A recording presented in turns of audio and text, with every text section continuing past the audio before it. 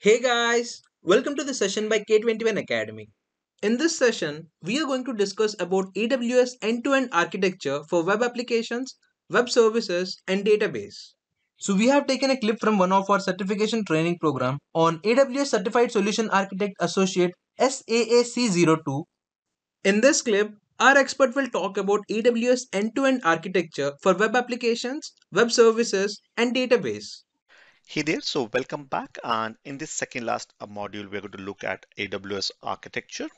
And so we're trying to pin everything together, what we have learned so far in this module, especially when we are looking on AWS services. So this is the architecture which we are saying three-tier architecture, where you have a database tier, apps tier, and a web tier.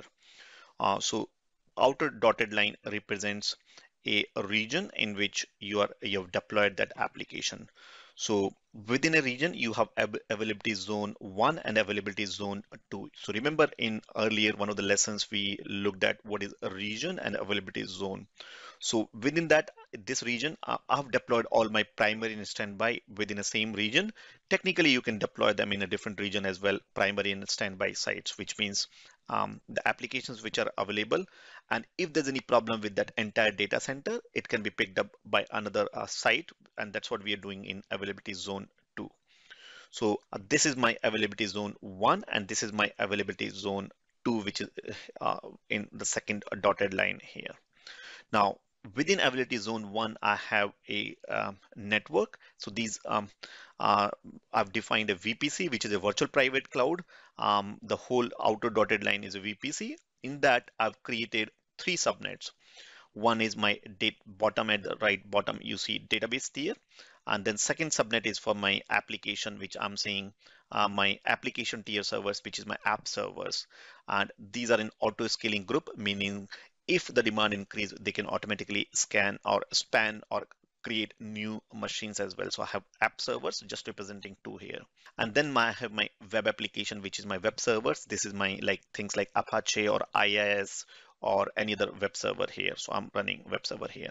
And on top of that, I'm deployed a load balancer on front. So load, and then on top of load balancer, I have a Route 53, or which is a DNS server. So my application is accessed, my user sitting here.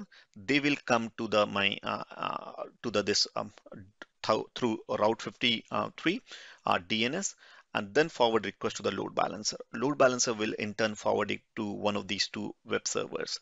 That web server in turn will forward it to application server for application logic, and application logic will behind the scene will connect either to Elastic Cache, which is a we saw in-memory database or a relational database service, or you can have DynamoDB, whatever data store you want. So this is where the application will be accessible.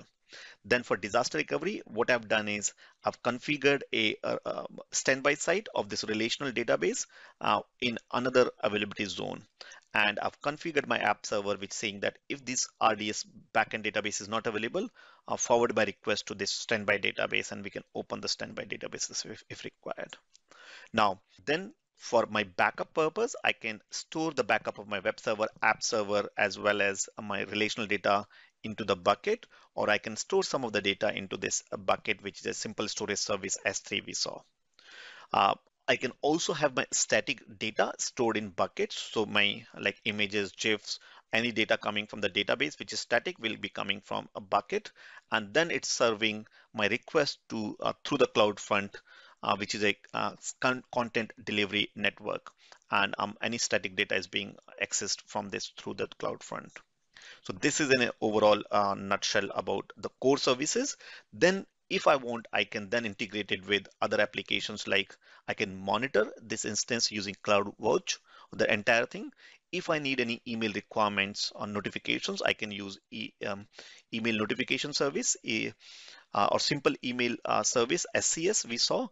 We can connect it with DynamoDB, which is a document management, or simple email service here. This is SNS, simple notification service, and this is simple email service I can integrate with this. So that's my entire application architecture or solution architecture.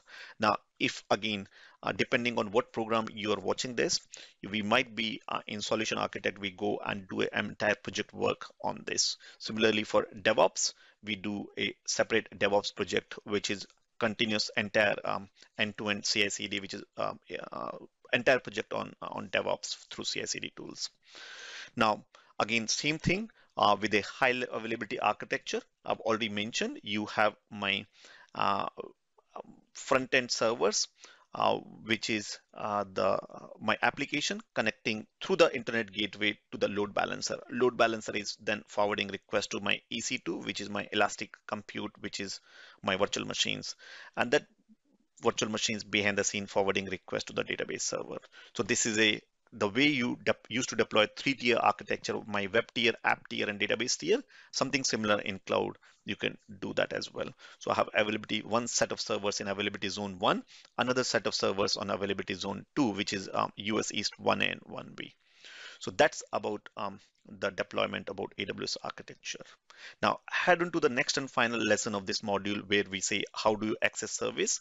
I'll also point you to the in accessing services. How do you create an account on AWS trial account? And this will be the perfect time for you. If you have not already created an account, then you will be creating an account. I'll point you to the video and lessons, which will be pointing to the next module, how to create AWS cloud account, trial account, and access these consoles and different ways to connect. So we have put down everything about the certification, including the basic concepts that one should know everything like introduction to AWS, security management AWS, object storage options, designing computing environment, networking and monitoring services, leverage Route 53 for hosting zones, database server and analytics, application and messaging services, configuration management and automation, architecting on AWS 1 and architecting on AWS 2.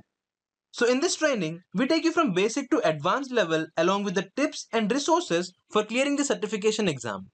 We also have a separate team working for CV preparation and on-job support. So if you want to become an AWS Certified Solution Architect Associate and want to learn right from basics to expert level, then we have a comprehensive step-by-step training for you that includes hands-on labs, including the exam preparation and most important part, 1 year on-job support. So if you are interested in this program, I would highly recommend you to attend the free class which covers most of the topics like why and who should learn AWS, cloud service deployment models and AWS services, demo on creating S3 bucket and making data available to the entire world, and many other topics. So if you are interested in this free class, you can visit k21academy.com/AWSSA02.